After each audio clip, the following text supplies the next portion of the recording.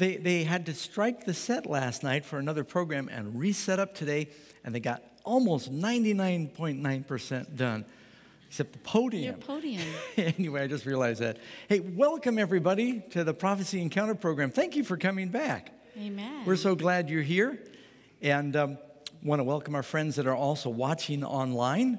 And we're going to be dealing with Bible questions first, and then give you an opportunity to text them in. How do they do that? All right. If you would like to text a question into our program, please dial 1-760-523-2287. So that's, again, for those of you who would like to text a question into the Prophecy Encounter program, please dial 1-760-523-2287. And we've got some questions that came in. We're going to try to do roughly 10 or 12 questions. We're watching the clock as we do. And we also, we take the liberty to try and match questions with we know certain subjects and topics that are coming. So you might say, I wrote a question, how come they're not dealing with it? Well, we may be waiting until another night when we know the topic's going to be connected with that question. So, with that lengthy introduction, let's see what our first question. But before we start, I wanted to tell you guys something. So this afternoon, I came to our room, and I turned on the television, and I looked through the information guide channel, and guess what I saw at 5 o'clock on Channel 41, which is the religious channel? I saw Amazing Facts. It was really quite fun. So I'd like to make another commercial. Sunday night, 5 to 6, Channel 41. You can watch Amazing Facts. That's right. She called me in so I could watch myself on TV. That's right. There's more to the story, but I'm not allowed to say it. All right. Okay, we'll stop first right question. There. All right, our first question is, will there be 7 years of tribulation before Jesus comes? Nowhere in the Bible does it say there's going to be 7 years of tribulation. The reason that some people say, well, let me just ask you, can you show me a scripture? I don't know, we got a few hundred people here. Can you show me a scripture that says 7 years of tribulation? That's what I'm saying. It's no scripture that says that. Now, I'll tell you where people get the idea that the tribulation, and everyone agrees there's going to be a tribulation. Some believe it's going to be 3.5 years, 7 years, and various times. One reason is because there were 7 days between the time probation closed in the days of Noah and the rain came. Some say, well, there'll be 7 years in the future, and they extrapolate that somehow. And others take a prophecy that we looked at last night dealing with the 490 years of Daniel chapter 9, and they say that that last week is going to be the 7 years of tribulation. But it doesn't really call it that. When we learned last night in the 490-year prophecy, it said, he will confirm the covenant with many for 1 week, and in the midst of the week he will cause the sacrifice to cease. Who is the one that caused the sacrifice to cease? Jesus. Are you aware that the Left Behind folks say that it's the Antichrist that causes the sacrifice to cease? That's a pretty big difference in interpretation. They can't both be right. So I'd like to ask, where does the Antichrist confirm a covenant with anybody, biblically in prophecy? Christ is the one who made a covenant of salvation. It's called, the people in the Old Testament are saved in the New Covenant? The first time you find the New Covenant is in the Old Testament. Mm-hmm. In the Old Testament, it says, I will make a new covenant with the house of Israel. And so this covenant is confirmed with the house of Israel. The whole prophecy of Daniel has to do with 70 weeks are determined upon thy people. And so he confirms the covenant with Daniel's people. And in the midst of that last week, the Messiah causes the sacrifice to cease by dying on the cross. The veil is rent in the temple. You see how it all fits together? So some say it's 7 years of tribulation. It doesn't say it's not, but I don't think so. Let me tell you why. There will be a tribulation. The tribulation, the 7 last plagues are the tribulation. Revelation 15 and 16. How long did the plagues take that fell on Egypt? Well, it doesn't tell you the exact time, but as you read through Exodus and you look at the 10 plagues, they go back to back, and it all seems to happen within a couple of months at the most. And how could the world last if you've got 7 years of men being scorched with great heat, and the ocean is turned to blood, and the fresh waters have turned to blood, and people are being made miserable by noisome and grievous sores? That's not going to go on for 7 years. No flesh would survive. So I think the time period for the last plagues will be similar to the plagues that fell on Egypt. Job's sufferings. Job went through a time of trouble. How long did it last? It was just back to back, very intense, but in a matter of a few weeks, he lost everything. And so I'm more inclined to think that it's going to be all within a year. Matter of fact, you can read in Revelation, it says, all of thy plagues come within one day. And a day in prophecy is how long? A year. A year. It's something that I think is going to happen in pretty quick order. Revelation 1:7 says that those who pierced Jesus will see him at the second coming. Who are these people? Well, you can read in Daniel chapter 12, it says that Michael will stand up, the great prince, this is verse 1, who stands for the children of thy people. And at that time thy people will be delivered, everyone that is found written in the book. And many of them that sleep in the dust of the earth will awake, some to everlasting life, and some to shame and everlasting contempt. Some people are going to be raised at the end who were participating in the crucifixion of Jesus. If you look, for example, the Caiaphas, the high priest, when he said to Christ, I adjure you by the living God, tell us if you're the Christ. And Jesus said, hereafter, this is Matthew 26, you will see the Son of Man coming in the clouds on the right hand of glory. And so some people who were participating and the leading culprits and accomplices in the crucifixion, who were deriding Christ, they're going to be raised to see who it was that they were treating that way. So that's not the universal resurrection, but some who pierced him, his hands and his feet and his side, the soldiers that mocked him, they may be part of a special resurrection of judgment. Pontius Pilate? Pilate was, Jesus said even to Pilate, you've got the lesser sin. He says, you're just trying to, Pilate said, I find no fault in him. He tried to let him go. But yeah, he was guilty. He ultimately condemned him, even though he declared him innocent. All right.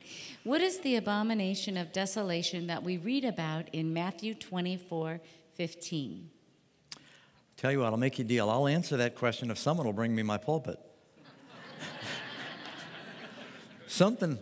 I don't want to sit on the piano. Somebody back there, do you have a pulpit? Can you just stand here while I preach in a little while? Sure. No, not now, but I mean. All right. Question is about the abomination of desolation that you read about in Matthew 24, verse 15. The abomination, Jesus said, whoever reads Daniel the prophet, let him understand. So you first hear about the abomination of desolation in Daniel. Daniel's talking about this power that would desolate God's people. And bless their little hearts. Thank you so much. Now I'm happy. Thank you, gentlemen.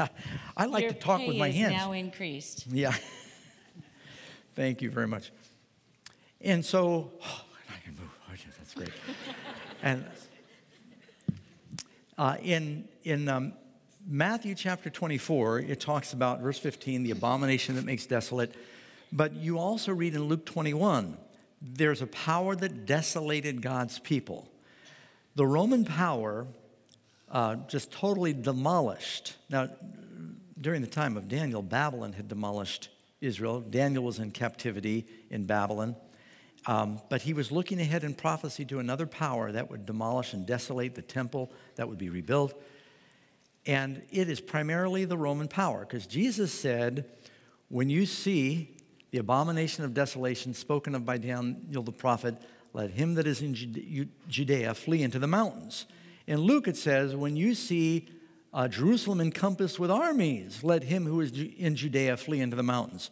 And so the first part of the abomination of desolation is when pagan Rome surrounded Jerusalem. Christ actually gave a signal to the Christians to flee the city, and they did. No Christians perished in the destruction of Jerusalem in 70 A.D. But there's another time coming in the future. The things that Jesus said in Matthew 24, the signs of his coming, you find in Luke 17, Luke 21, they're repeated. They happen to Israel, and then they happen again globally. There's a great time of trouble that came on Israel, and there'll be a great time of trouble that happens globally in the last days.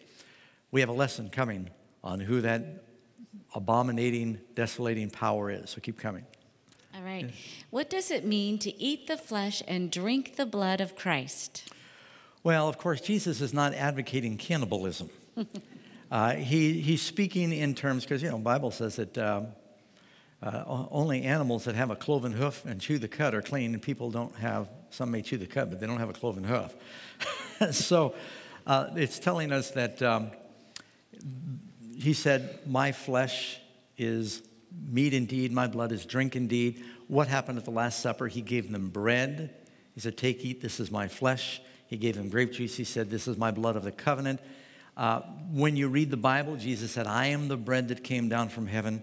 So when we receive Christ in our hearts, when we receive his word in our lives, it is eating his flesh. Drinking his blood is accepting by faith the covenant that forgives our sins. So you are washed in the blood. And he's talking about the whole purpose in his coming, his life, flesh and blood. When you receive me into you. Paul said, it's not I that live, but Christ that lives in me. A real Christian gets to the place where you're filled with the Spirit of Christ. And he said, the life I now live, I live by the faith of the Son of God who gave himself for me.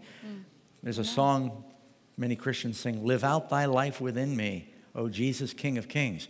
Eating his flesh and drinking his blood means inviting him to be inside you through his word, through the Holy Spirit. All right, thank you. Okay. What is the difference between literal Israel and spiritual Israel? Now, you got to be careful answering this question, because as soon as you talk about spiritual Israel, some people think that automatically means you believe in replacement theology. There is, and I'm a Jew, we just came from Israel. We believe that God has a very important role for Israel in history. I don't think God is done with the Jewish people, but at the same time, it's very clear biblically that Christ said, many will come from the east and the west and sit down in the kingdom with Abraham, Isaac, and Jacob. They're the Jewish patriarchs. Paul said, if you are Christ's, then you are Abraham's seed. You kind of become a spiritual Jew. Paul also says that the Gentiles are like a wild olive branch that is grafted into the stock of Israel. John the Baptist said, don't think to say within yourself that we'll be saved because we're children of Abraham. God is able to raise up from these stones children unto Abraham.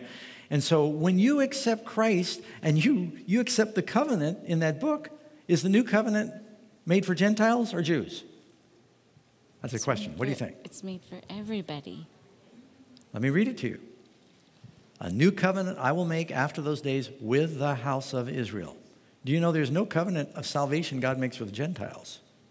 And the reason that you're able to cash in on Jesus is because you are grafted into the stock of Abraham. You become a spiritual Jew. And so it's not that God is getting rid of the Jews. God is inviting the Gentiles to be grafted in. You've got people in the Bible like Ruth. Was Ruth a Moabite? Yes. Yeah. I meant to say, was she a Jew? But I gave you the answer. Thank you. What color was George Washington's white horse? And who's buried in Grant's tomb? No. Ulysses. So Ruth was a Moabitess, but she was grafted in to Israel. Rahab was a Canaanite, but she was grafted in through faith. And so when you accept Christ, you are grafted in, and all the promises made in the Bible belong to you, Gentiles, who become spiritual Jews. So I actually have a book I wrote with Steve Wohlberg, another Jewish believer, called Spiritual Israel. You can download it for free at the Amazing Facts website. All right. If I accept Christ and his forgiveness, but then fall again, will he forgive me again? I hope so, or I'm doomed. How many of you would agree with that? Amen. Now, it's one thing to say that. Can you prove it? Are there examples in the Bible of people who asked God for forgiveness, he forgave them, and then they made mistakes afterward? Yes. Many. I mean, you can look at David, you can look at Moses, you can look at Peter. Peter denied Christ, Jesus forgave him, he's filled with the Holy Spirit, and later Paul has to rebuke Peter for being hypocritical. I'm sure that there's many mistakes. John said, if any man says that he doesn't have sin, he's a liar. But if we confess our sins, so how do we renew the forgiveness in this question? If you do make a mistake, don't just shrug and say, oh, well, we all sin. Repent of your sins. That's right. Because sin hurts the Lord. And we should flee from sin and temptation. When you make a mistake, keep short accounts with God. Say, Lord, I'm sorry. Forgive me. Give me your Holy Spirit. When David fell, he repented. Read Psalm 51. Read Psalm 32. He said, create in me a clean heart, O God. Take not your Holy Spirit from me. Restore unto me the joy of your salvation, and then sinners will be converted to you. So if you're going to be a consistent witness, then you need to try to live a godly life. If you fall, ask God forgiveness. He is very merciful. The Bible says his mercy endures for how long? Forever. Forever. And there's a scripture that talks about forgiveness 70 times 7. That's right. And which is a kind of a biblical term for being an unlimited number. I don't think God's up there with a ledger saying, all right, you're at 483, because I'd be out then too. Okay. All right. Is there anything I can do to help God save me? Well, that's a sort of a trick question. The sacrifice of Jesus is 100% sufficient for your salvation. So you do not contribute to your salvation by saying, God, you do 90% and I'll do 10. You're saved 100% by his sacrifice. But there is something you need to do. Amen. You must choose to believe in him, to come to him. He will not force you. You know, the great invitation, whosoever believes in him will not perish, but you must believe. Jesus said, come unto me. Jesus invited some people to come, and they said no. As a rich young ruler, he said, come follow me. You'll have treasure in heaven. And he turned away sad because he had great possessions. He didn't want to do it. That man will probably perish unless he repented somewhere along the way. There is something you need to do. You need to choose to come just as I am without one plea, right? Amen. So yes, there is something you need to do. All right. When will Christ set up his kingdom on earth? When you talk about the kingdom of Jesus, you're talking about it in stereo. There's two aspects to it. You've got the literal physical kingdom of Christ that will fill the earth, as it says in Daniel chapter 2. Right now, there's a war going on in this world between good and evil. We're talking about tonight. But there will be a time when Christ, the New Jerusalem, descends. Sin and sinners are no more. All the wicked are cast into the lake of fire. We've got lessons ahead that talk about Revelation 20 and 21. But when Christ came back 2,000 years ago, you know what the first words out of his mouth were? Repent, for the kingdom of heaven is at hand. That means within reach. John the Baptist began preaching. He said, same exact thing. Repent, for the kingdom of heaven is at hand. And the disciples, before Jesus went to heaven, they said, Lord, will you at this time establish your kingdom? He said, the kingdom of heaven does not come with observation where you say here or there. He said, the kingdom of God is within you. So the spiritual kingdom of Christ became available with the first coming of Jesus. In fact, even Abraham was saved by faith. When Christ reigns in your heart, the Bible says if he's your Lord, if sin does not have dominion over you, he reigns in your heart. He is your Lord and your Savior. The kingdom of God is wherever you are. But then there's going to be a literal kingdom at the second coming. All right, we have a couple of questions left, but our time is short. Which would you like me to do? You pick, dear. Well, you can do number 10. That's good. Okay, we're going to do number 10. When loved ones are reunited in heaven, will they recognize one another? Well, let's just suppose for a minute they don't. Can you really picture saved people up in heaven running around like they've lost their children in a bus station, saying to the angels, here's this poster, can you put it up? We've misplaced her. Of course, you're not going to have that kind of dilemma. First of all, do angels know where our loved ones are? They'll guide us to them. But what if you get in the resurrection and, you know, Grandma, she dies 108 years old, and will she look 108 in heaven? Or is she going to have a new glorified immortal body, which would probably look a little different? So how are you going to find Grandma? Well, are we going to have less discernment in heaven? More. Or does the Bible say we'll have more? Yeah. And you can read in 1 Corinthians chapter 13, then will I know even as I am known. We're going to have enhanced knowledge. Of course, we're going to know each other. So God, through the Holy Spirit, will be able to recognize who people are. You'll have that, instead of just the three dimensions we live in, we'll be living in all the spiritual dimension as well, and we'll be able to identify all our loved ones. All right. Well, thank you for those questions. And our topic tonight is the hero of Revelation. Thank you very much, Miss Batchelor. And we're going to go into our study tonight. And again, I want to thank you for joining us. for this Prophecy Encounter program. Also want to thank the church in the valley here and all the volunteers. You know, there's a tremendous amount of work that's being done by volunteers here from this church and some other local congregations in Abbotsford that are helping sponsor these meetings. And we really appreciate their commitment. And thank you again for coming. We know we have a lot of friends watching online, but it's so much easier for me if there are warm bodies in the building that I can look at. I get a lot more excited than looking at the glass camera lens. So we thank you for coming. Tonight's study is one of the most important because we're going to be talking about the villain, which of course is the devil.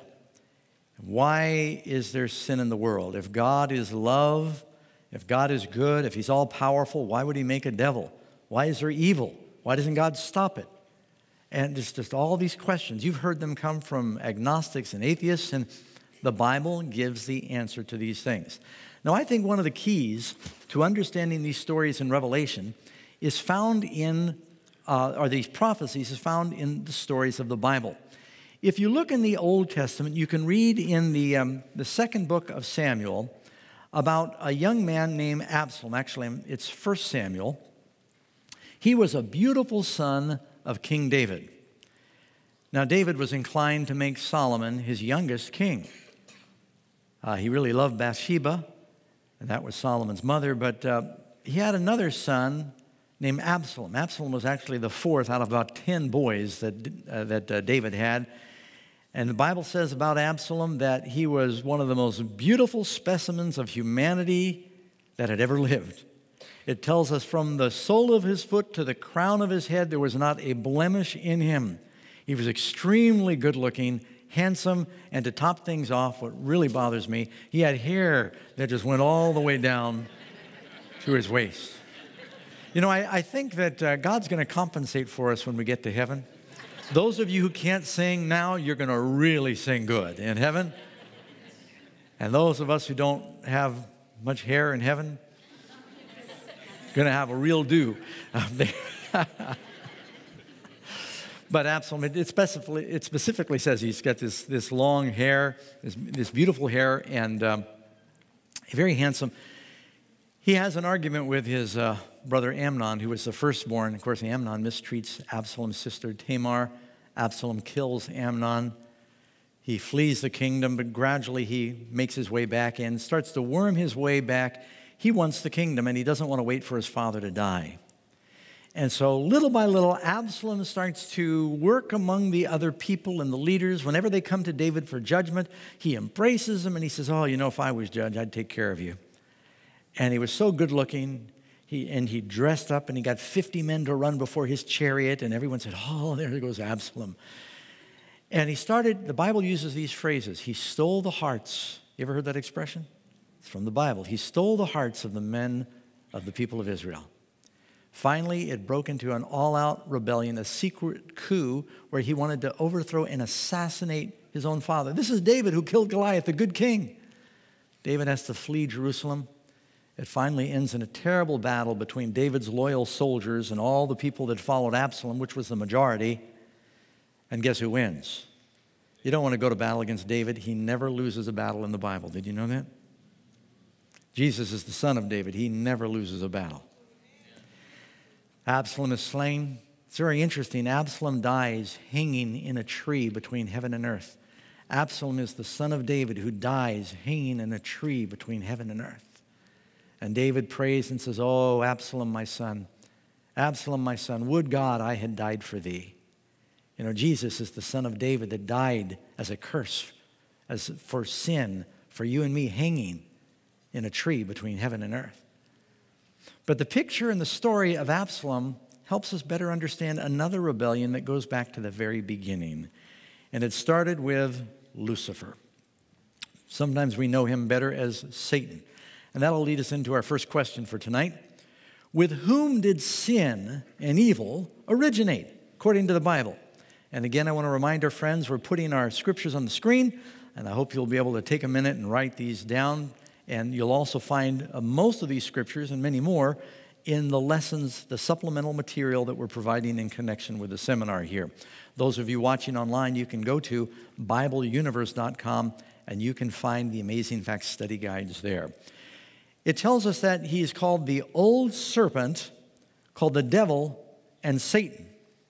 And so sin originated with the devil. And again, you can read in 1 John 3:8, the devil sins from the beginning. The very first sin came from him. You know, have you ever got a cold and you say, well, I caught it from the kids. Where'd they get it? Well, the kids got it from their friends at school. Where'd they get it? Well, they got it from their parents. Where'd they get it? And eventually you're going to say, where'd the first cold come from? It's one of those conundrums, right? A terrible plague of AIDS has swept around the world, and it's not as bad in North America now as when we go to Africa. It's terrible still in many African countries, and even in India, where we were earlier this year. And you might want to know, who got the first case? Where does this first germ, this mutation come from? And everyone wants to know about evil. If God is good, you read Genesis, when God makes everything, he declares it's good, it's good, it's good, it's good. Finally, he says it's very good. The Bible says every good and perfect gift comes from God. And so why would there be evil? Where does it come from? Well, it originates with this creature that God made, but he didn't make a devil. He made a beautiful creature. Number two, what was Satan's name before he sinned, and where was he living? This sometimes surprises people. It says in Isaiah 14, by the way, two of the principal Old Testament passages that tell us about the devil is Ezekiel 28 and Isaiah 14. I remember that because 2 times 14 is 28 and half of 28 is 14, so it kind of helps me. But you're going to find a lot of descriptions we're going to read are from those passages. It says there, how you are fallen from heaven. He starts in heaven. Sin started in heaven. I thought heaven was perfect. How you are fallen from heaven, O Lucifer. He wasn't always called the devil. He was a beautiful angel that God had made, which leads us into our third question. What was the origin of Lucifer and what was his position? You can read in Ezekiel 28, you were perfect in your ways from the day you were created. Notice something right there. He was born or created? How many people here are created? Most of you, well, you say, I'm a God's creation. Yes, but he creates you through your parents. We're all born. Adam was created. Eve was created. Everyone else has been born. Lucifer was an angel. Angels do not marry. Someone might ask that. Jesus is very clear. Angels do not marry. They do not procreate. They don't have little baby angels called cherubs that fire loving arrows at people. And there's a lot of medieval things. But it doesn't say that in the Bible. God created the angels. How long ago? A long time ago. We don't know. What we do know is that the Bible tells us angels are ministering spirits. The Bible also tells us there are good angels and there are bad angels. Explain more about that in just a moment. They're in this room now. I know you might think I'm kooky, but I absolutely believe that. You know why? Because the Bible says so. And I believe what the Bible says. God has good angels and there are fallen angels. Lucifer, that's the name we give him before his fall, was the highest of God's angels. Now, angels are glorious creatures. They're powerful. And this may have been one of the first creations of God, this leading, splendid, glorious, beautiful creation of God. And he was perfect when he was made. God did not make a devil. God did not say, you know, it's getting kind of boring having everybody love me and be good. I'm going to make a devil just to see what happens. God didn't do that.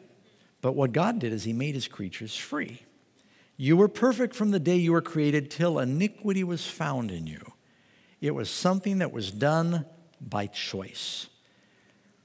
You were the anointed cherub who covers, for I established you. Now, some of you know a little bit about the temple of God and the Holy of Holies, that inner sanctum, and there was the Ark of the Covenant that had the 10 Commandments, and on top of the Ark, they called it the mercy seat. There were 2 golden angels. That's all like an earthly representation of the throne of God in heaven. You read in Isaiah chapter 6 that Isaiah sees God on his throne, and there's a seraphim on the right and one on the left, and they're crying, holy, holy, holy is the Lord of hosts. And we believe that Lucifer held a position right by the side of the Lord as one of these anointed cherubs, these chosen cherubs. Many believe Gabriel is the other. He's not fallen. But this powerful angel began to rebel against God, and sin started in his heart. And we'll talk about how that unfolded. But first thing I need to explain is it tells us he was perfect. The Bible tells us he was beautiful. People, when they talk about the devil, they think it's a joke. And a lot of people think the devil is a mythological character. But let me ask you a question. Before you saw that picture up there, if I were to ask you to close your eyes for a moment, it's not a good exercise, but if I were to say picture the devil, what do people typically see? They see somebody, what's on top of his head? Horns, there you go. And what's he got in his hand? A pitchfork or a trident. It's like Neptune's trident. And what color is he wearing? Red leotards. And he's got like bat wings. You've ever seen that rendition before? He's got and does he have a beard? He's always got a goatee. Yeah, all the pictures I've seen of the devil, the paintings. And, if someone will advertise, red devil paint or devil's food cake. Of course, you got angel's food cake, too. But I used to have a beard. And when I was younger, my beard was actually dark. And people said, Pastor Doug, I grew a beard when no men were growing beards. Now all the men are growing beards. But I grew a beard back, when pastors didn't. I was the only pastor in Northern California with a beard back then. Someone said, you look like a sinister minister. So I shaved it off. Now, when I grow it, it's all gray. But so he's got, and he's some kind of a ghoulish creature. They make him look like, some kind of troll or something. And he's, fierce and ugly and scary. But what does the Bible say about him? The exact opposite. He was a beautiful creature, a glorious creature. He wants people to think that he looks like that image. So what led Lucifer to sin? You read about it again. You go to Ezekiel 28, verse 17. Your heart was lifted up because of your beauty. You've corrupted your wisdom for the sake of your splendor. Now, have you ever known somebody that was beautiful, but the problem was they knew they were beautiful? And they become vain and proud and sort of preoccupied with themselves. And, a lot of young men would like to have a trophy wife. And I remember two guys were sitting in church one day, and another guy walked in. He had one of these beautiful wives, and all the guys stopped and looked. And one guy said to the other, that guy's wife always looks like $1 million. And his friend said, yeah, and he's paying about $1 million a year to keep her looking that way. So, they think, if I could just be more beautiful. But sometimes when people are preoccupied with that, I knew a girl, she was very pretty. Problem is she knew it, and she's always reading Glamour magazine. She couldn't walk by a store window without just checking herself, and primping all the time. And it's almost like self-worship. I heard a pastor say one time, there's 4 kinds of people. And he put it this way. He said, you got people that are ugly beautiful. So what I mean by that is they may be homely on the outside, but they're beautiful on the inside. They got a winning disposition, and they're kind, and they're friendly. He said, and then you've got people who are beautiful, ugly. They're beautiful on the outside, but they're so preoccupied with their beauty that they just consume with looking at themselves. He said, and then you've got people who are very rare and special. They are called the beautiful, beautiful. The Bible talks about a beautiful woman without discretion is like a jewel of gold in a pig's nose. Did you ever hear Solomon say that? It's in the Bible. You check it out. But if you get one that is beautiful with discretion, that's like Proverbs 31. You've got that woman, her husband rises up in her family to praise her. And then the fourth is, of course, nobody wants to be the fourth category, which is ugly, ugly. So, but you should all want to be at least beautiful on the inside, right? Well, the devil was preoccupied with his beauty, and he started to resent that the creatures were worshiping God more than him. You read on here. And you read a lot more about this in Isaiah 14. For you have said in your heart, I will ascend into heaven. I will exalt my throne above the stars of God. I will be like the Most High. Someone said Lucifer had eye problems. It was all I. I've heard it said that people that struggle with mental illness use the words I, me, my, mine, and myself 5 times more than people that are sane. Selfishness is a form of insanity, and all sin springs from some form of selfishness. God is what? God is love. The devil is the complete opposite of that. He is selfishness. And he began to resent that he was not God. He was so beautiful and so powerful and so glorious, he thought, I'm only this far from being totally God. Maybe I can take it by force. I know that sounds crazy to you and I, but somehow he thought he could overcome his creator. He's that powerful. He deceived himself, and he thought, if I could get the support of all the other angels, if I could get their worship, we could lead a rebellion against God, drive him away, and I could rule. I don't know what he was thinking. But he began to sow discord among the other angels because of his pride. And he started saying, God's rules they're very restrictive. And why do we have to worship him supremely? And just through very clever innuendo and placing doubts, he was able to sow discord very effectively. And he still does today. You notice it says in Proverbs 6:16, 6 things the Lord hates. Yes, 7 are an abomination to him. A proud look, a lying tongue, hands that shed innocent blood, a heart that devises wicked plans, feet that are swift to run into evil, and notice, a false witness who speaks lies, and one who sows discord among brethren. And that's what Lucifer began to do, to sow discord among the angels in heaven. And it eventually broke out into an all-out rebellion. 5th question here. What happened in heaven as a consequence of Lucifer's rebellion? You can read in Revelation 12, and a lot of what we're studying today is from Revelation 12. War broke out in heaven. Michael and his angels fought with the dragon, and the dragon, who's the dragon? The dragon's a symbolic word for the devil, and some people might be surprised, but Michael is an Old Testament term for Christ before the incarnation.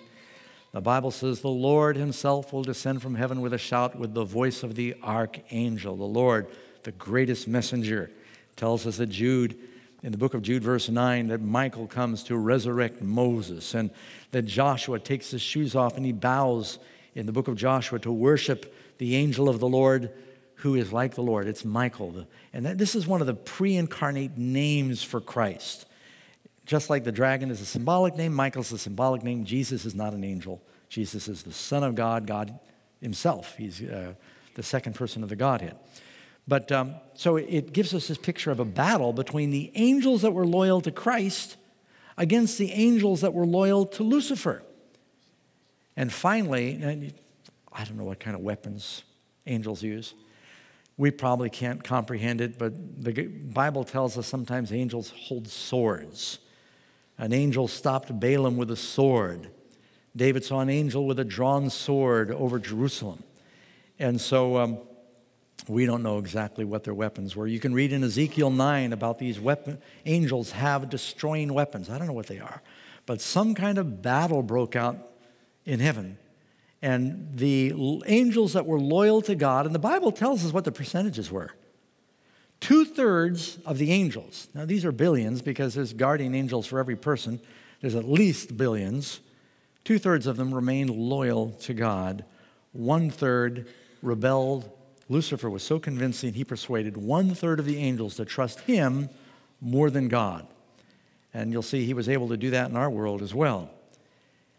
So some of you might be wondering, why did God just cast Lucifer out of heaven at that point? When Lucifer rebelled, why didn't God just say, hey, look, I'm God. You're a creature. I brought you into this universe. I can take you out. You ever heard that before? Any of you ever have your parents tell you that? I brought you into this world. I can take you out. But God could have done that, right? Sure. Could God have snapped his fingers and destroyed Lucifer? Yeah. Why didn't he? What would have happened if he did? The other angels, God could have said, oh, Lucifer, you've got a complaint. He could have just pointed his finger. Lightning could have flashed from every direction. There could have been a smoldering dark spot where Lucifer once stood, and the other angels would go, oh, better listen to God. Look what he does if you don't. And they would obey because they love God or because they're afraid of God. God does not want his creatures to obey because he's going to smite them with lightning if they don't obey. How many of you have disobeyed the Lord and he didn't hit you with lightning right away? You know, there's a proverb, it says, because sentence against an evil work is not executed speedily, therefore the hearts of the sons of men are fully set in them to do evil. Because God is so merciful and patient, and we don't get struck with lightning or some calamity every time we sin, we think, oh, nothing happened. And so we become more ingrained in our bad behavior. But God wants you to obey because he's a loving God, and what he's asking is reasonable. Now, does that mean then that if Lucifer went bad, God must have done something wrong? I mean, isn't God the one in charge of the factory? When he's making angels, you know, and they're doing quality control, somebody missed something. And this angel came off the conveyor belt, and there were some burnt transistors, and he decided to be selfish. If God had made him better, that never would have happened. Isn't that what people think? God must have wired him wrong. Doesn't he know all things? Why would he make an angel that would rebel? All right, you know, I always like to do this illustration. Let me see if it'll help a little bit. You know, I get all these million-dollar ideas, but I never do anything about them. And I'll have Karen tell you one night about my elephant ears. I developed a hearing aid without any batteries. It's really great. Of course, they look like big elephant ears, but it works. All right, I've developed an app now. How many of you want to be loved? How many of us want love? Of course, we all want love. I like to be liked. How are you doing this evening? I'm doing fine, smartphone. I'm doing splendid. My batteries are fully charged. Wait a second. Let's start this over again here. That's the problem with computers here. All right, here. All right. So I developed this app because I want love, and so I found a way. This is going to make a lot of money. Hello, Doug. Hello, smartphone. How are you doing this evening? I'm doing fine. How are you doing? I'm doing splendid. My batteries are fully charged. That's good. I'm glad to hear that. Doug, I need to tell you something. We're all listening. I love you, Doug. Oh. No, really, I do. You are so kind and so thoughtful, and you're so intelligent, and you're so witty, and tall and dark and handsome. I love you, Doug. You are wonderful. I love you, Doug. You are magnificent. I love you, Doug. You are terrific. I love you, Doug. I love you. I love you.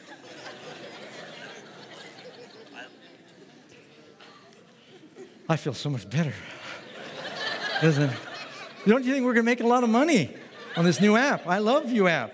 And you know what you do? You make check boxes, and you can just check, say, smart, good looking. It'll tell you whatever you want it to tell you. And you won't have to get married. You can just get the app, and you get all the love you want. Will it work? You don't think that's going to sell? Oh, man, I thought it was a great idea. You know why it won't work? That's not love, is it? Can you program love? If I force my phone to tell me it loves me, is it love? Could God have made his creatures and say, I'm just going to make sure they all love me. I love you, God. I love you, God. I love you. Is that love? So the only way to get real love is to take the risk that someone may not love you. It must be freely given by choice and an independent evaluation. That's the only way you can really have love. Forced love, sometimes called rape, that's not love. God is not going to force us to love him.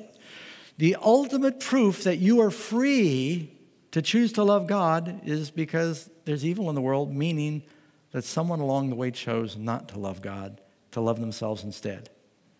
And of course, self-love ends up being self-destruction.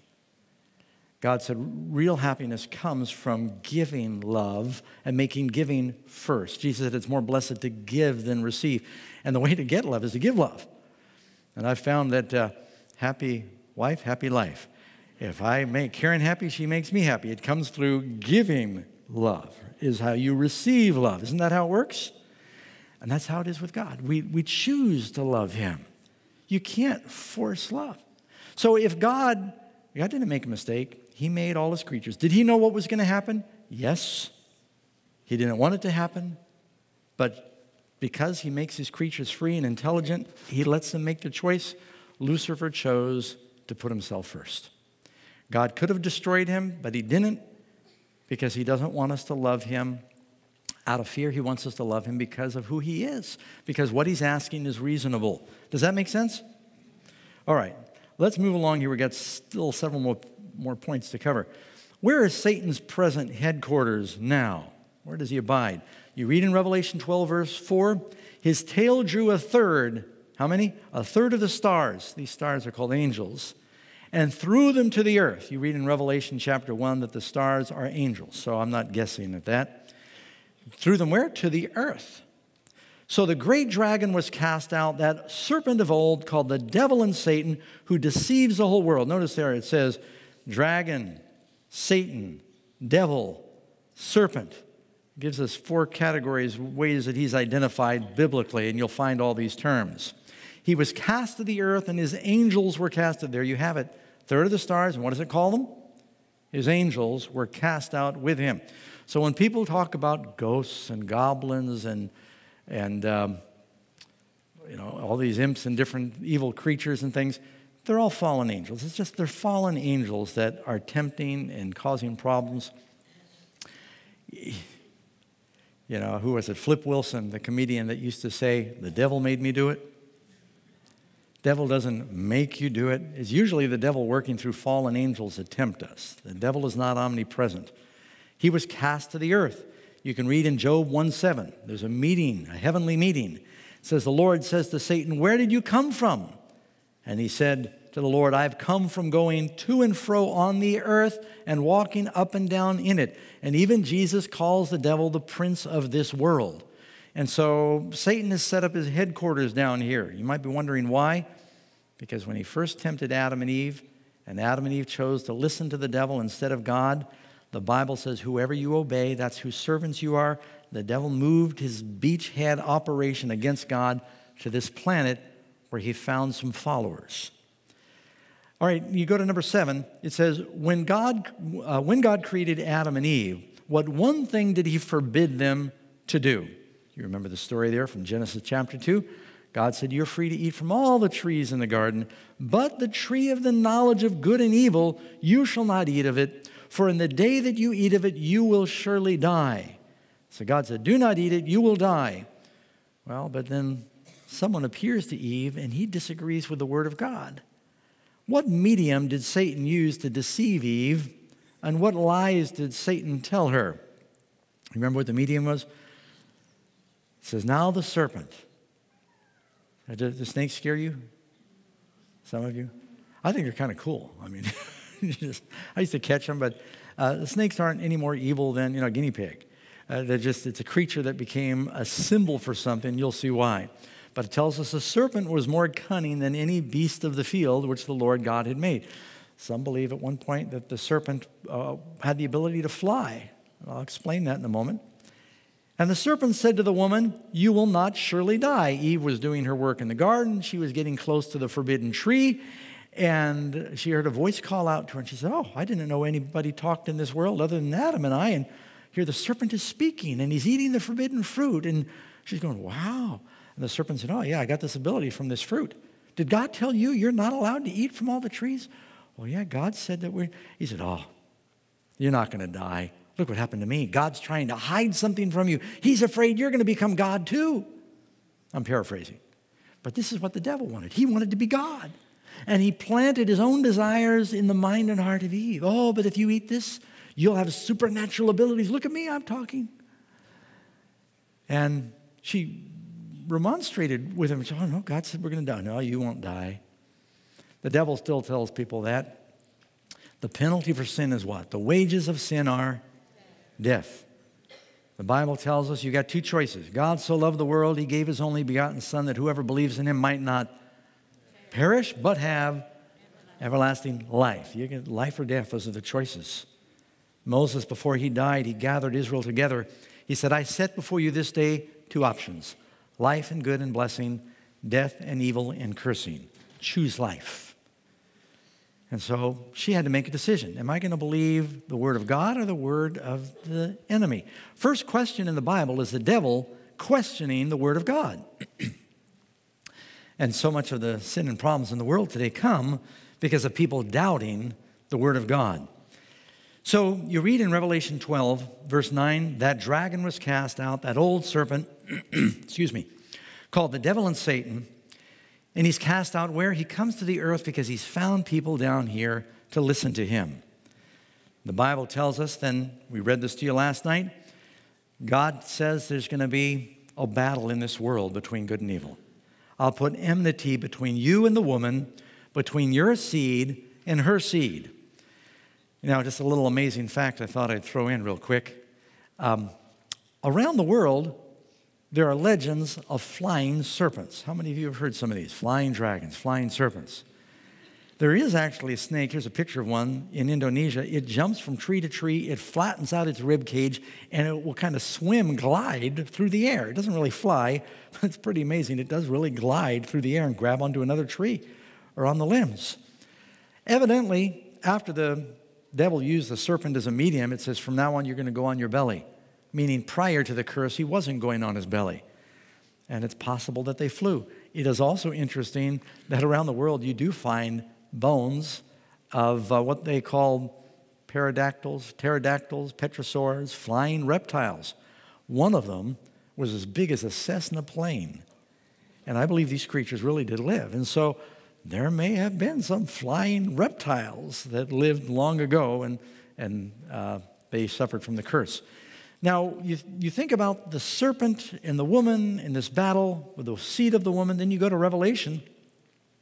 And when you read at the end of Revelation 17, the dragon was enraged with the woman, and he goes to make war with the remnant of her offspring, her seed, who do what? They keep the commandments of God and have the testimony of Jesus Christ. Through the Bible, you see this enmity, this war going on between God and the devil. And it's being fought here in this world. You know where the battlefield is for this war? It's between your ears. All of the suffering and problems you see in the world today, it's largely happening in the minds and the hearts of people. How many of you have felt that battle? The Bible calls it a battle between the spirit and the flesh. Now, it's fanned out into nature. After Adam and Eve sinned, even nature went haywire. Animals didn't eat each other in the Garden of Eden. The Bible says in heaven, the lions will eat straw like the ox. And there's not going to be any death anymore. But the thorns and the thistles came out. The whole creation now groans and travails. Everything was changed by sin and when the devil kind of came in and claimed this world. And so you see this battle going on. You know, in the Bible it tells us in Mark 16, they will take up serpents. And some people misunderstand that verse, and they think that means you're supposed to go hunting snakes to prove you get the Holy Spirit. Have you heard about this? Some churches, they're called snake handlers. Jesus said that because you have to read what he says in Luke chapter 10, verse 18. I saw Satan fall like lightning from heaven. Behold, I give you authority to trample on serpents and scorpions and over all the power of the enemy, and nothing will by any means hurt you. It's true, Paul got bit by a venomous serpent, nothing happened to him, but it especially means that with the power of Christ, we will be able to combat the devil. And it's not talking about trampling on people, it's talking about fighting the power of the enemy, because there is a war going on between good and evil. Jesus told us, he said, be you wise as serpents and harmless as doves. Have you heard that verse before? Doesn't mean be like a devil. It says sometimes you've got to realize what the plans of the devil are. Now, I'm always reluctant to take a night and talk about the devil. You don't want to give him glory, but you need to understand what the Bible says about the enemy, because most of us deal with it every day. We're going to talk about how you can have victory over the power of the enemy. Well, why was eating this one piece of forbidden fruit such a deadly offense? I've got another little amazing fact for you. Around Florida and in the Caribbean, they've got a tree called the macanil tree. And it's considered, according to Guinness Book of World Records, the deadliest tree in the world. Columbus called them death apples. They look like little crab apples, but if you should pull one of those off a tree and take a bite, good chance you'll die. If not, you'll go through excruciating suffering, and you may never fully recover. It can cause all kinds of organ damage, throat swells up. Matter of fact, if you are under one of these trees when it's raining, when the drops run off the leaves on your skin, it can blister you. It's an extremely toxic tree, but it's deceptive because some people bite it, and when you first bite the fruit, People who have survived said it was sweet and almost had a peppery flavor, and it was great at first, and then the poison takes effect, it begins to swell and spread, and it can cause all kinds of internal damage. How bad can eating a piece of fruit be?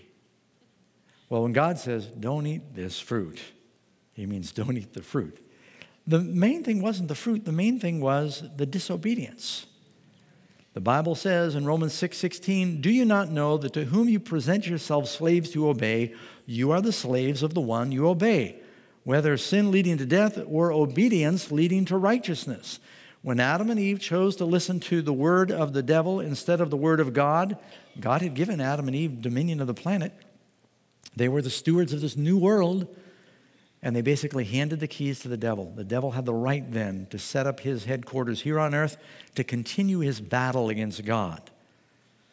So what are some of Satan's strategies and his methods he uses to discourage and destroy people? Let's talk about his tactics so that we're not easily taken by them.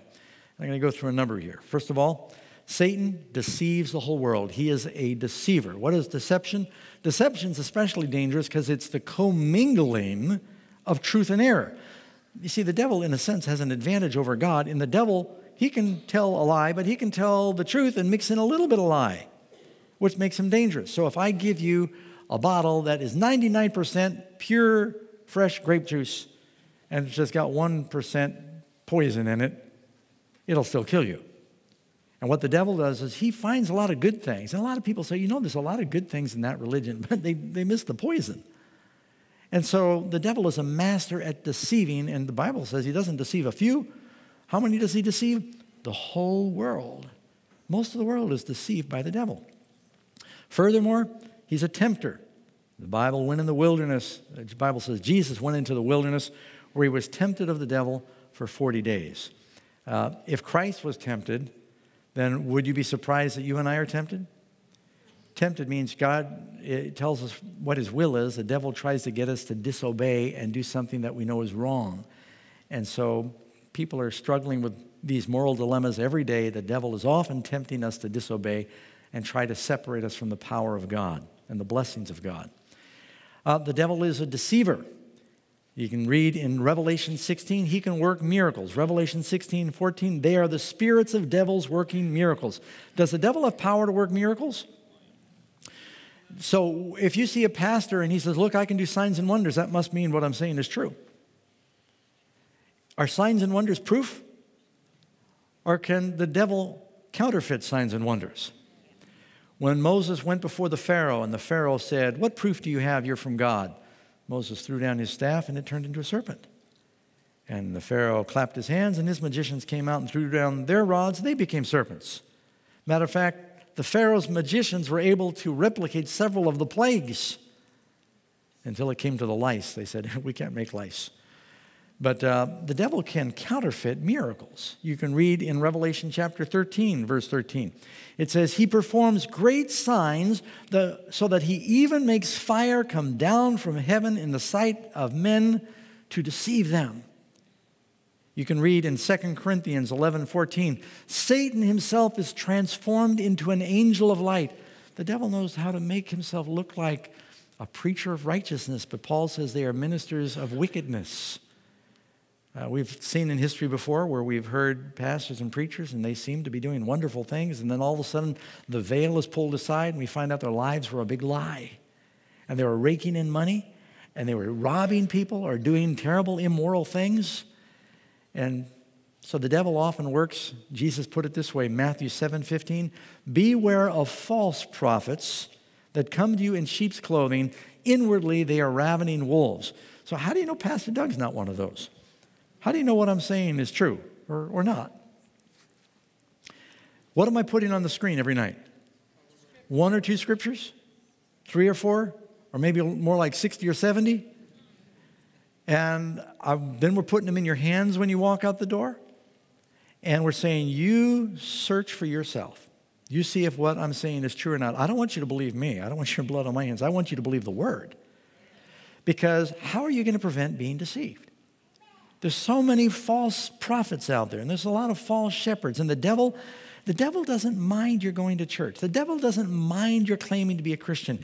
He'd love for you to be self-deceived into thinking you're saved when you're not. What did Jesus say in the last days? Many will come to me saying, Lord, Lord. And he'll say, I don't know you. Depart from me, ye who work iniquity. But Lord, we went to church. We knew your name. We sang about you. We did many wonderful works. And he'll say, I don't know you. And the Lord says, many will come to me in that day. How do you know you're not one of those many? It's not enough to just say, oh yeah, I'm religious. You need to really know what the truth is and be surrendered to the Lord based on what? What Pastor Doug says or what the Word says? You've got to know the Word for yourself. How did Jesus fight temptation? With the Word. We'll get to that in a minute. False prophets. For the accuser of our brethren, who accuse them before our God day and night, has been cast down. Revelation 12 says the devil is an accuser. You know the story of Job. He stood there and he accused Job before God. Oh, he only believes you because you bless him. If you take away his stuff, he'll curse you. If you hurt his body, he'll curse you. You read in Zechariah chapter 3, the devil's there pointing to the priest, pointing at his dirty garments. The devil's always the accuser of the brethren. Judas, when Mary was washing Jesus' feet, Judas said, oh, what a terrible waste of money, and this should have been given to the poor. That was the devil, always finding fault and gossiping, and yeah, that even happens in the church sometimes. Does the devil come to even the true church sometimes to try to deceive? Did Jesus have a Judas in his church? Yeah, so we need to know what the Word says. Furthermore, John 8:44, he is a murderer from the beginning, and he is a liar and the father of it. So the devil, first murder, he inspired Cain to kill his brother. If the devil could, he'd pull Jesus right off his throne and kill him. Look at the cross. Did the devil want to kill Jesus? Because of his badness or because of his goodness? The devil wanted to kill Jesus because of Jesus' goodness. And so he's just cold-hearted. You know, a serpent, many animals, they have young and they nurture them and they feed them and they take care of them. But a serpent will have its babies. It just crawls away and says, okay, you guys are on your own. They're cold-blooded.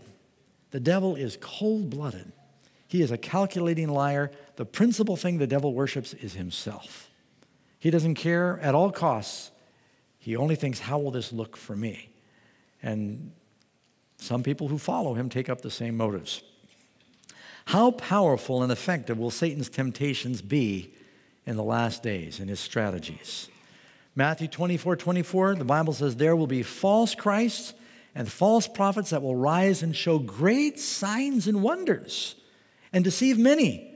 Even if it were possible, who would be deceived? The very elect. What will prevent God's people from being deceived in the last days? Isaiah chapter 8 says, according to the law and the testimony, if they speak not according to this word, the word of God, there's no light in them. So how are we going to know if Satan comes to impersonate Jesus, who the real Jesus is? Well, for one thing, the Bible tells us how Christ is coming. Is he going to be walking around on the earth, or is he going to be up in heaven? The Bible tells us, 1 Peter 5:8, be sober, be vigilant, because your adversary, the devil, walks around like a roaring lion, seeking whom he might devour. If you're going through lion country, would you keep your eyes open? Yeah.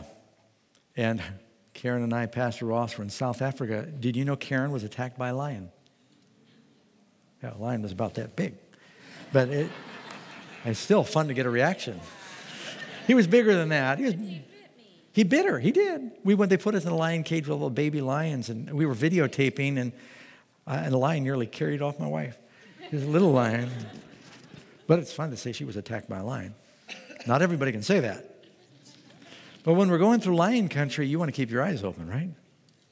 And Peter's telling us the devil is looking. How do you do that? Jesus said, watch and pray that you enter not into temptation. How do you watch and pray? Do you begin your day with God? Do you commit yourself to God every day? Are you supposed to pray once a week when you go to church? Doesn't Jesus say in the Lord's Prayer, give us this day our daily bread? That means his prayer is something you do daily. Morning, evening, and at noon will I pray, King David said, Psalm chapter 55:17. Daniel, as his custom was, 3 times a day he prayed. We ought to set aside time every day to commit ourselves to the Lord through prayer and read His Word. The Bible says, Thy Word I have hid in my heart that I might not sin. So there are three principal areas where people are tempted. Isn't that good to know? There's only three areas, so don't worry. There's 1,000. It all falls into one of three areas. It's called the lust of the flesh, the lust of the eyes, and the pride of life. These are the same three areas where the devil met Jesus in the wilderness with a terrible temptation. You can read first temptation he brings, Matthew chapter 4, verse 3. He said, if you're the Son of God, command that these stones become bread. And he was hungry. He hadn't eaten for 40 days. So it was a physical temptation. So many temptations have to do with the physical needs. And it could be food, it could be sex, it could be something like that. So it could be drugs, an addiction like alcohol. That's a physical temptation, a craving.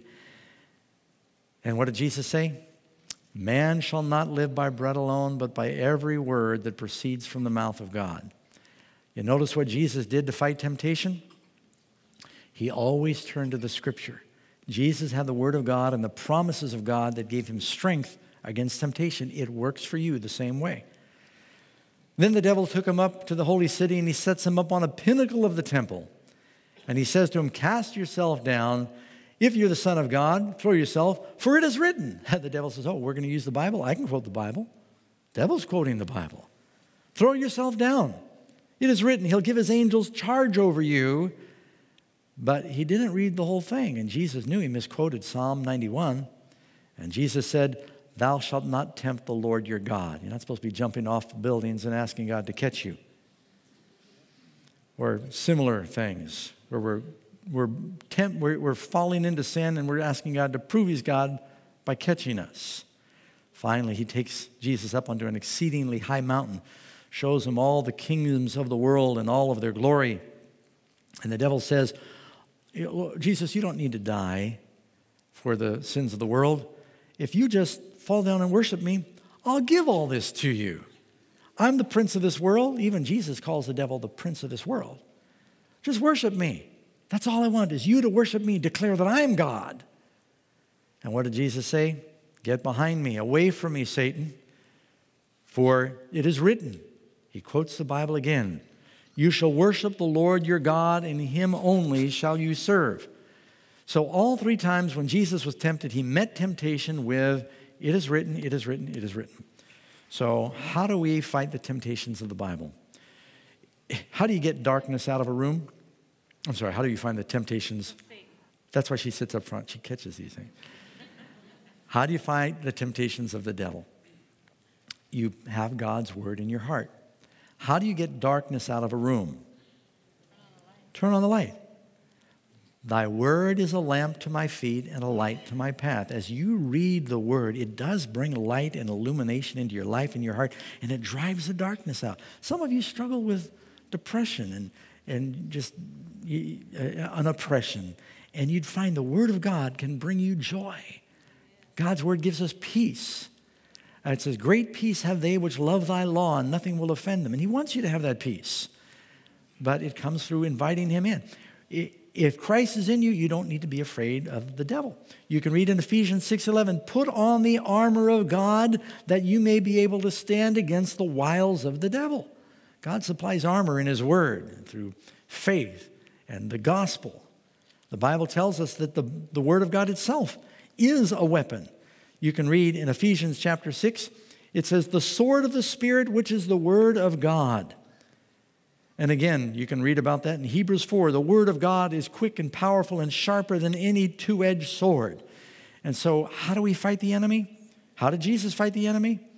If the Son of God needed the Scriptures to fight temptation, how do you and I think we're going to make it by ignoring the Scriptures? Some of us think, well, Pastor Doug, I've got a Bible. That's great. And I even keep it right next to my bed. That's good. That's like people saying, and I wear a cross. It's like a good luck charm. The Bible doesn't ever say to own a Bible. Read the Bible. It's not wear the cross. It's bear the cross. They're very different. We think that somehow we get these like superstitious ideas for how we're supposed to fight the devil. You need the word in you. Amen? A regular habit. Therefore, submit to God, resist the devil, and he will flee from you. There is sometimes an effort. First, you submit to God. Christ comes in your heart, resist temptation and he will flee. A lot of us give up so quickly. If you'd find if you resist through prayer, that God will give you strength and the devil gets frustrated and he leaves. He came to the devil with 3 temptations. Jesus resisted and it says the devil left him. You can do what Christ did and he will leave you and you'll go, peace, at least for a while, till the next battle. Submit to God. Draw near to God and he will draw near to you. He'll give you strength. And then I love this promise. 1 John 4:4, greater is he that is in you than he that is in the world. Keep in mind, there are 2 good angels for every bad angel.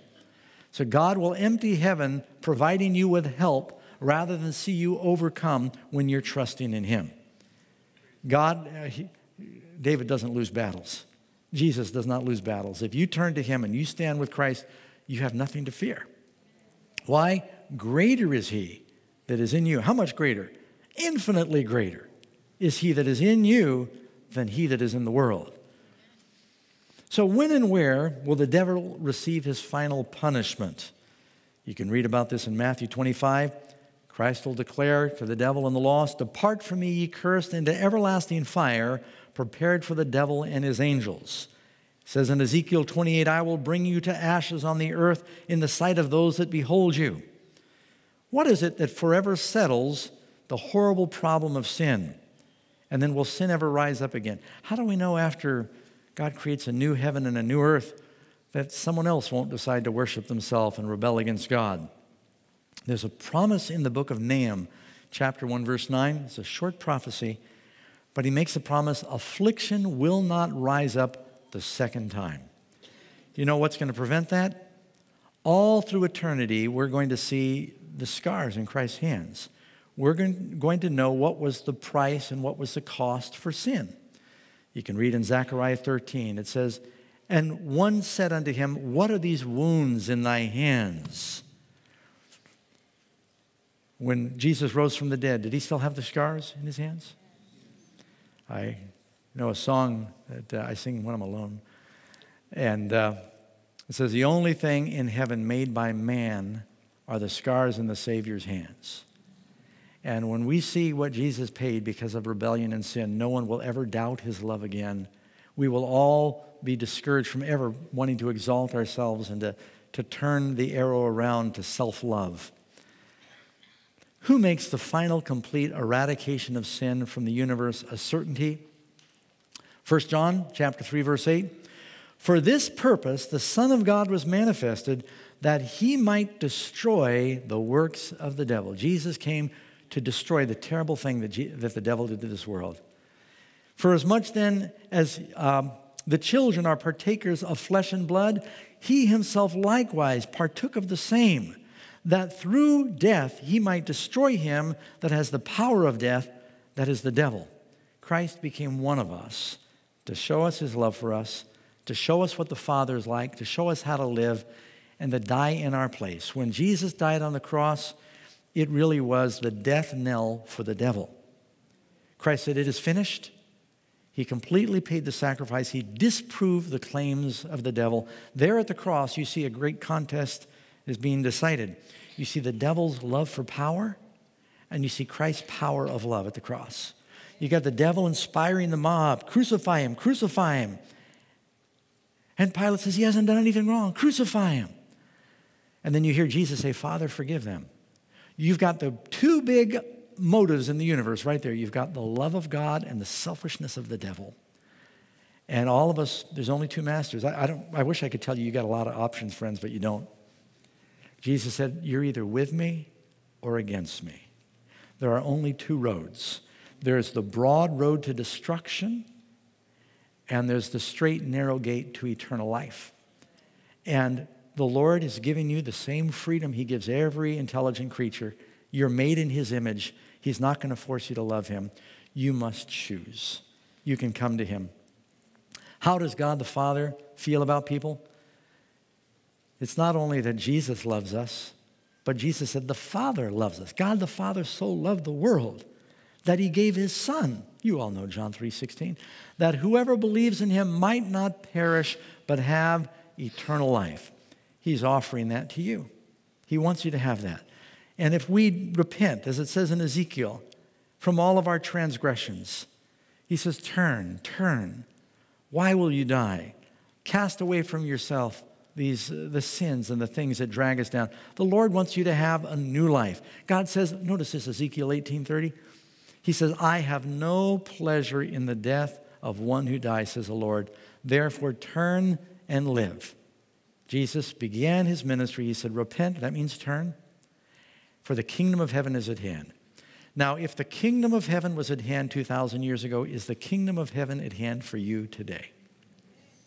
It is. If you just turn to Jesus with your heart and you say, Lord, I want you in my life. I want you to give me power to live a new life, to resist what the devil is doing in my life, and then through faith believe that he can and he will.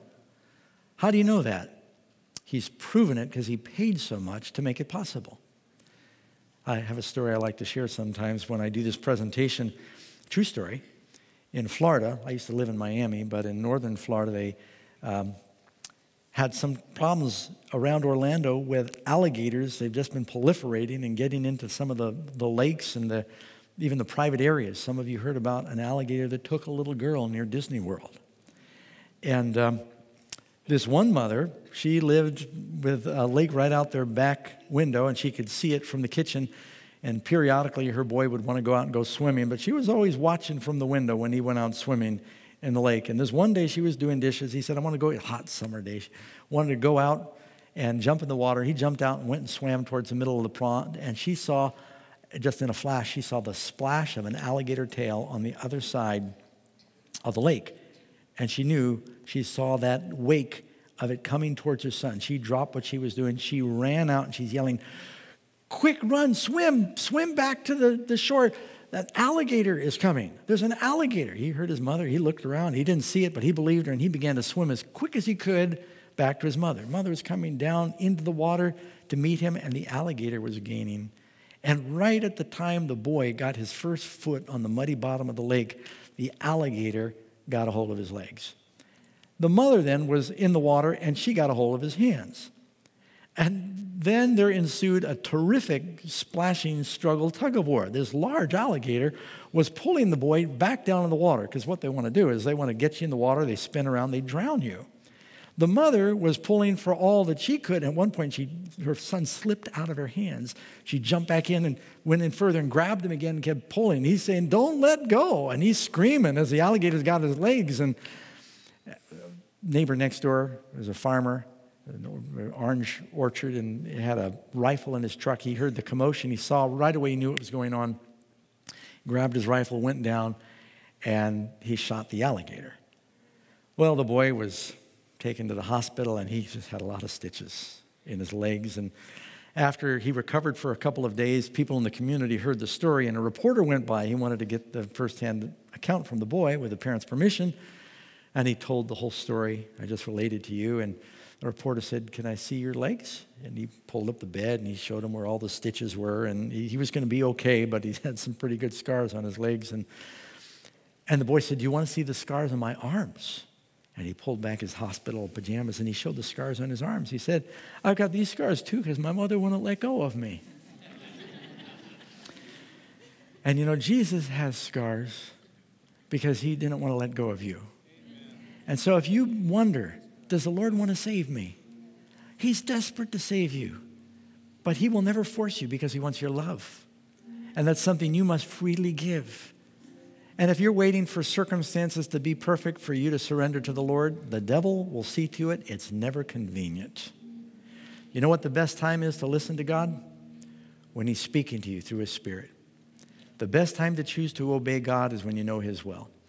And I believe the Lord brought you and some who are watching because he knows that you need salvation. He knows that you need a new beginning. You need freedom from the enemy. And tonight, it's as simple as coming and saying, Lord, I'm helpless without you. There's nothing I can do. I can't resist temptation. I can't fight. But I believe that through Christ, I can do all things. That's the promise in the Bible. And if you'd like that power and you'd like that freedom, I'd like to pray with you tonight. Is that your desire, friends? Matter of fact, could we stand in his presence as we close our meeting with prayer?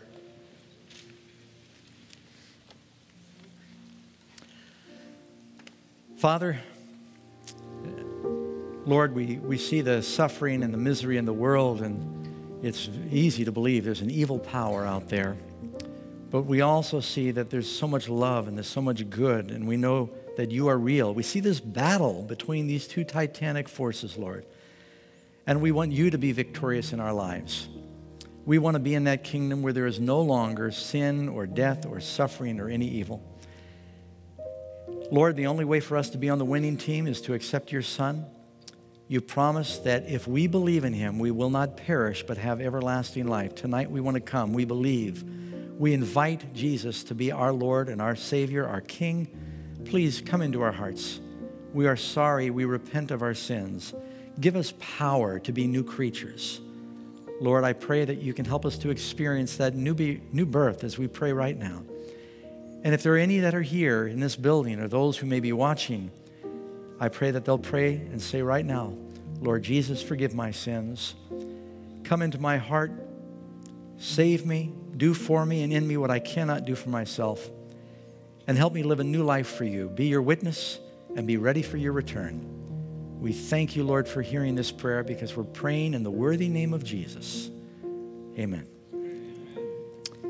Now, I pray that you prayed that prayer, and I pray you'll talk to him every day now and ask him to fill your heart. Amen? When's our next meeting? Tomorrow, we're going to talk about the law of the Lamb. We hope that you'll come. Thank you for coming, and bring your friends and enemies. God bless you, and have a good night.